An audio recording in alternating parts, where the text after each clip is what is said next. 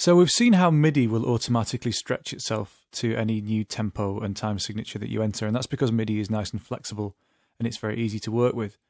You can also do the same with audio because, of course, a lot of the time you'll be working with either loops or pre-recorded audio, and that's slightly more complex to stretch than MIDI, but it's not that difficult. And the way it works is like this. Here I've got a project which is at 90 BPM, so it sounds like this.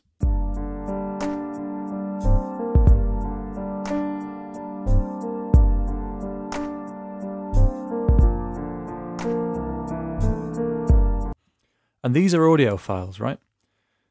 Imagine that what I wanted to do is halfway through this loop here, I wanted my audio to slow down. Now, once upon a time, that would have been virtually impossible to do without bouncing it out and really, really messing about with it. But in Cubase, you can actually do it relatively easily. And the way it works is like this. For each audio part that you want to be able to stretch, you need to basically switch it into musical mode. And what that means is Cubase essentially renders it elastic.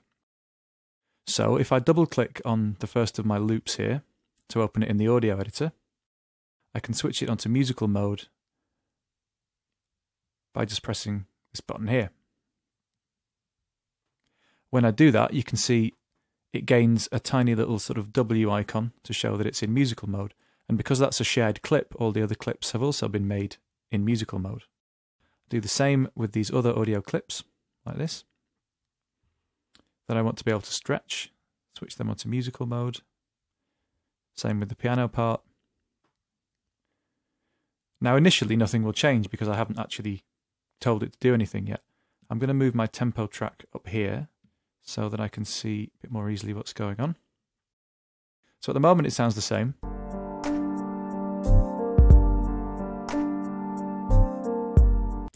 But if I spin back a bit and I open my tempo track, here's my loop shown in purple.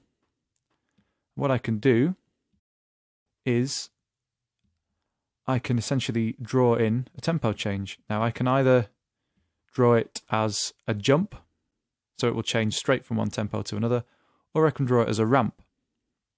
I'm going to stick with a ramp, and I'm going to say with my pen tool that when it gets to bar 45, I want it to start slowing down. So I will enter a value there, make sure it's correct. It's actually, I've messed that up a bit. I want to make sure that's 90. And then, remember snapping applies here as well, so I could do it freely by turning off snapping, or I could do it to a very fine degree by snapping to something like 1/16. Bars is okay though here for me. So I'm going to change it, say by bar 47, I want it to have gone down to, what's that going to be, 60 BPM. And now when I play back, you should hear the audio stretches.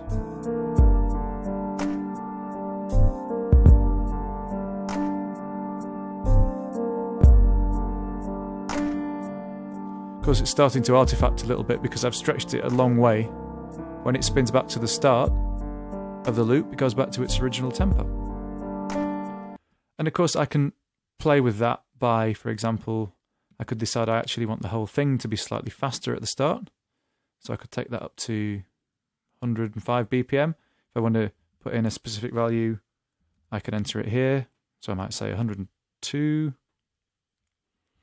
I would actually have to go back to the beginning as well and make sure that at the beginning it was also set to 102, or it creates a ramp. So there we go.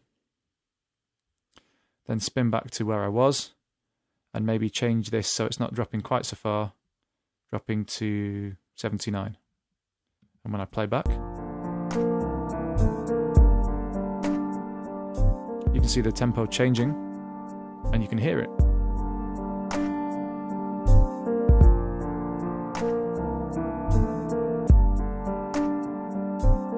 Of course, if I turned off the loop,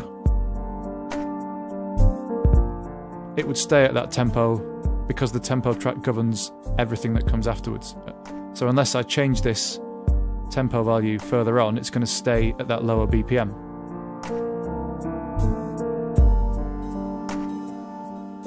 Now, of course, you can hear that because I didn't stretch this clip here, that stayed at its same original tempo, so I'd have to put that into musical mode, and then that should follow as well.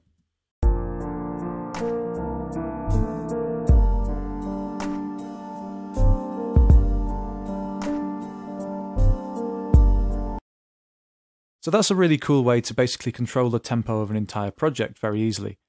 Everything that's underneath this tempo track will change its tempo. MIDI will do it automatically. Audio, you have to pop it into musical mode, but that's very easy to do.